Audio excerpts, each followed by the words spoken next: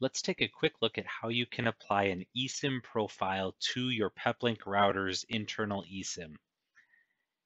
From the device level and in Control 2, under the Settings menu and Device Tools, you will also have an option for eSIM activation. There you can scan your QR code, or like we'll do here, we'll input this manually. And here we have our code. Copy that over, submit, and this may take a few seconds while in Control 2 pushes that profile down to that eSIM.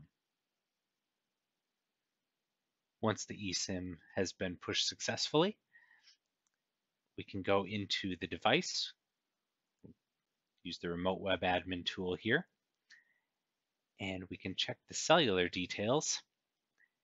And you'll see we have a new bring your own eSIM option. We can turn off the others as we're not using them here. And below further, you'll see a new sliding scroll bar. In this instance, I know we need to have data roaming on and a custom APN here. I'll enter those, save and apply. And shortly here, that will connect.